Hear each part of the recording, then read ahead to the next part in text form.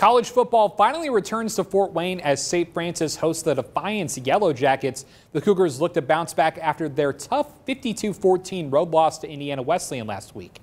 A packed house rooting on St. Francis at Bishop Darcy Stadium were scoreless early as Grant Grimmel drops back to pass, and he's picked off by Defiance. Yellow Jackets go on to score the game's first touchdown before Jelani Warren finds Jalen Warren all alone for the easy walk-in score. Defiance leads it 14-0. Yellow Jackets knocking on the door again as Cameron Turner powers his way into the end zone. Defiance takes a quick 21-0 lead over the Cougars. Joshua Kolka in there now for Grimmel as he finds Ovante Bickers down the sideline. He'll take this one all the way to the house, and St. Francis gets on the board.